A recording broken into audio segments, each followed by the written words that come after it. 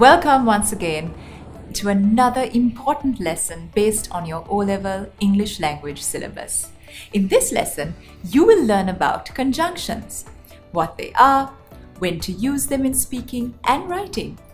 For your exam, you might get a fill-in-the-blanks question, but in general, it is good to know how to use conjunctions successfully. In any form of written work, you will need to use them. So, what are conjunctions? Conjunctions are words that link other words, phrases, or clauses together. Without conjunctions, you would write and speak complex ideas using very short, simplistic sentences. Instead of saying, I took out the coconut, I grated it, I made a pulsam ball, I was so hungry. With conjunctions, I could say, after taking out the coconut, I grated it and made a pulsam ball because I was so hungry. Doesn't that sound better with conjunctions? All the conjunctions are in bold. You would have noticed after and because.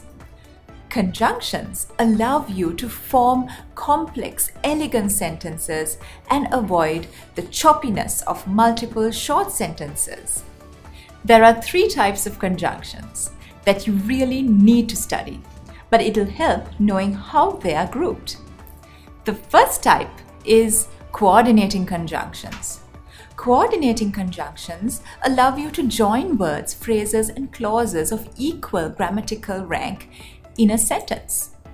The most common coordinating conjunctions are for, and, nor, but, or, yet, and so.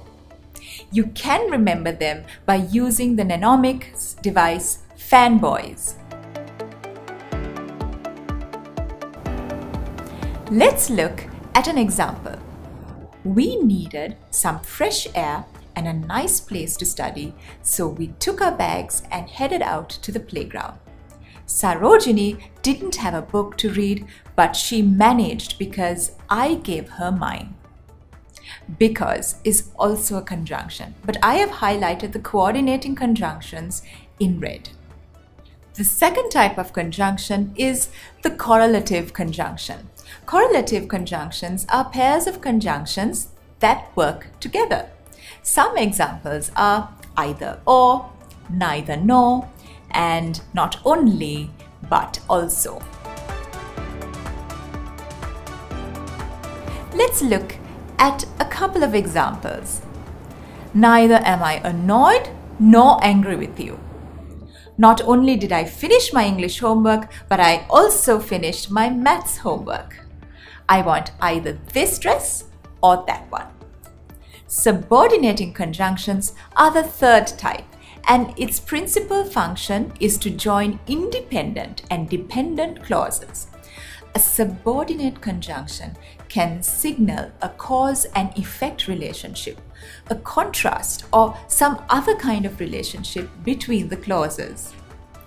Common subordinating conjunctions are because, since, as, although, though, while, and whereas.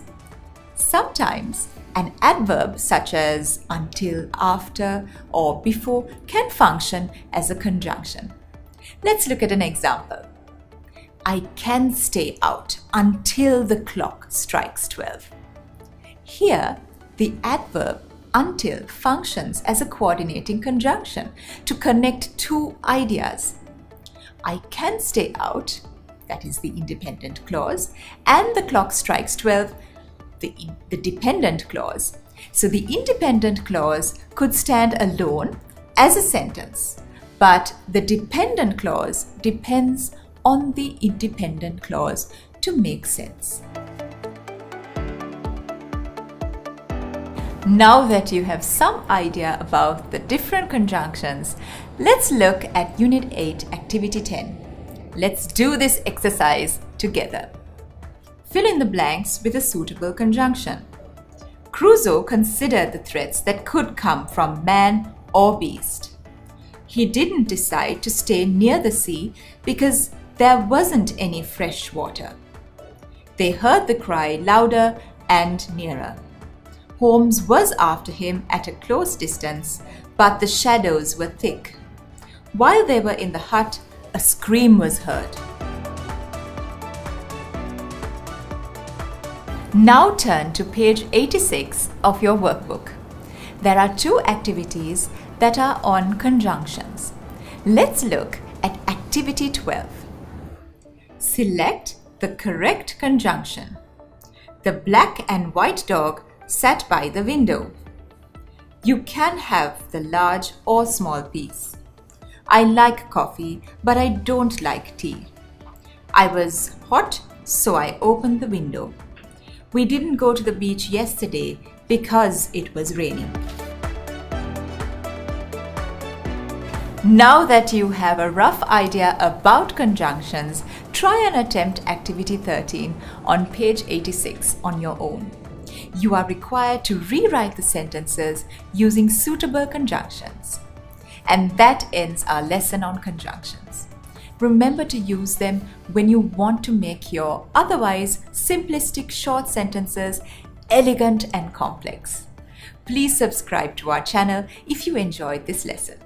Take care and goodbye.